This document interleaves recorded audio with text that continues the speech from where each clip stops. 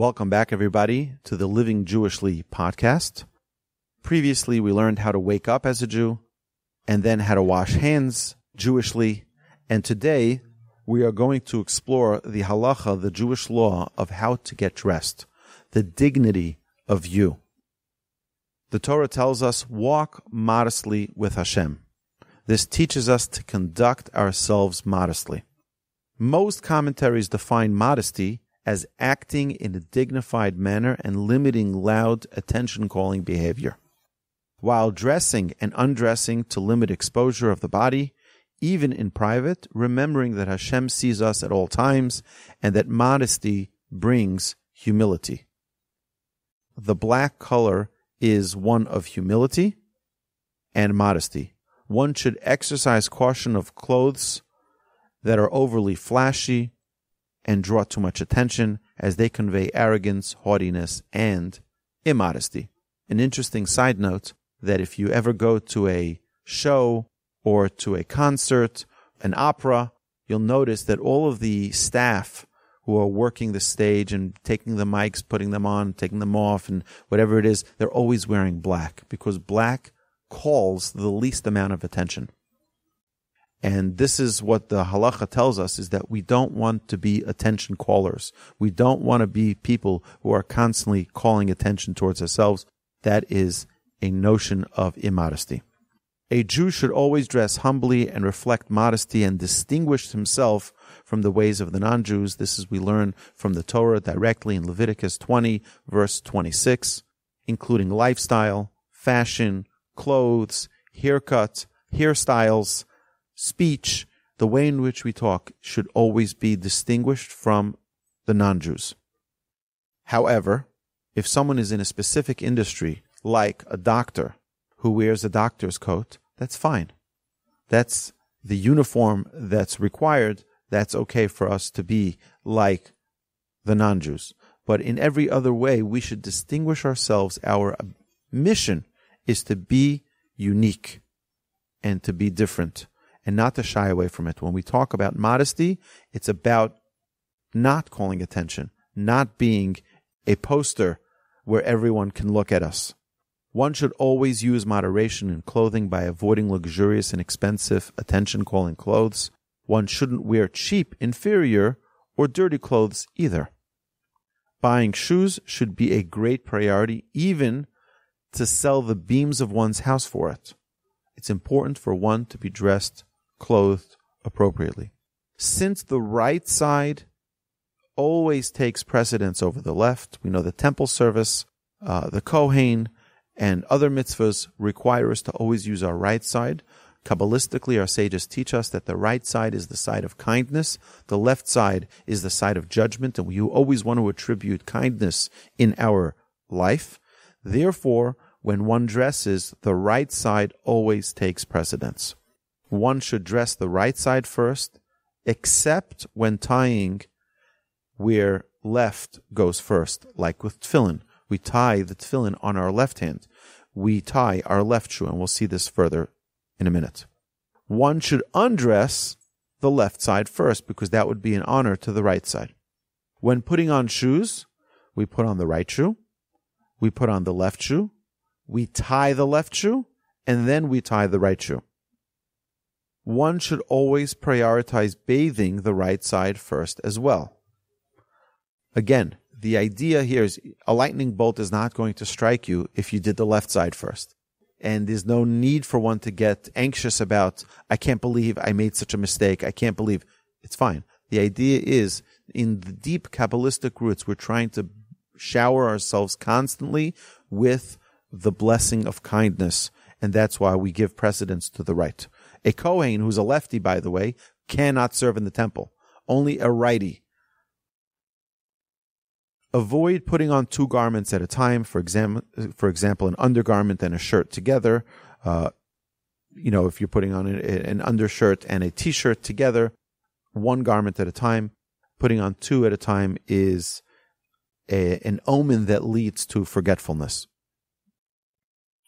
A man should not walk 8 feet or say words of holiness without a head covering, a yarmulke. Interesting, Many people don't know this, that the word yarmulke comes from two words in Hebrew. Yareh Malka, fear of heaven. And the yarmulke is supposed to serve as a constant reminder that right above us is our God, creator of heaven and earth, and we should have a consciousness of God's presence constantly in our day. It is proper to educate little children to this practice as well. The Talmud relates a story that one of the Tanaic sages, before he was born, his pregnant mother had a dream that her child was going to be, she was pregnant with, was going to be a thief. So she went to one of the rabbis and she says, "Rabbi, how do I make sure that my son doesn't grow up to be a thief?" The rabbi said, "Make sure that from the minute he's born, he always has a head covering.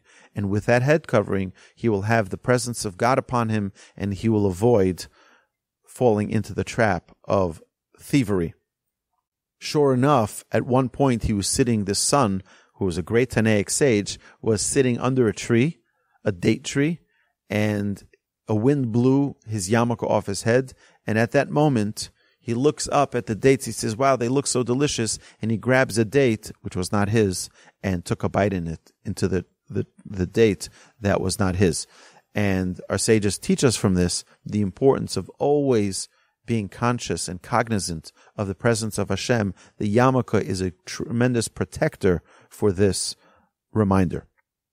Nowadays, even while sitting or standing in place, it is appropriate to have a head covering. Many have the practice to wear a head covering even during sleep, and our sages say that this is proper. One should avoid walking with arrogance, with an erect posture, outstretched neck. It is also praiseworthy to avoid the opposite extreme of being too humbled, having a hunchback, and being too humble is not either. The underlying principle in Judaism is balance. No extreme is ever really welcome. Not an extreme of too lavish of a lifestyle, and not an extreme of too humble of a lifestyle. There needs to be a balance. It is improper and undignified to run in public or to walk in a wild, unrestrained manner. Our sages call this a psia gasa, which is a very wild stride. That doesn't mean that one should not jog and do exercise or walk on the bayou and do what's necessary to preserve their health. But there's a way to do it that is appropriate, and that's the encouragement of our sages, is to always do things in a dignified fashion. You're a representative of the Almighty, and we should always carry ourselves with that recognition. Comport yourself with dignity, because the way in which one walks and talks tells of who they are. The way you talk, ish kafi mehalalo, King Solomon tells us in Proverbs. What you praise is what you are. You praise good, you are good. You praise bad, God forbid that could be the definition of who you are. Our sages teach that for health reasons, one should avoid walking between two dogs or pigs. Our sages tell us that they carry diseases, they carry illnesses, and we can be infected by that, and therefore one should avoid walking between either of those animals. Our sages teach that for spiritual reasons, a man should avoid walking between two women, and a woman should avoid walking between two men. This is considered immodest and also leads to forgetfulness, like we mentioned previously. Our sages teach that if a man has no other choice, he can hold onto his tzitzis when walking between two women. But I think it's clear that for spiritual reasons, it's very important to take notice and to avoid walking between two people of the opposite gender. The Torah isn't oblivious to the reality of attraction, and that one may be overcome with desire, and therefore to stay away from things that could pull us away. That concludes our lesson in the dignity of you, how to get dressed Jewishly.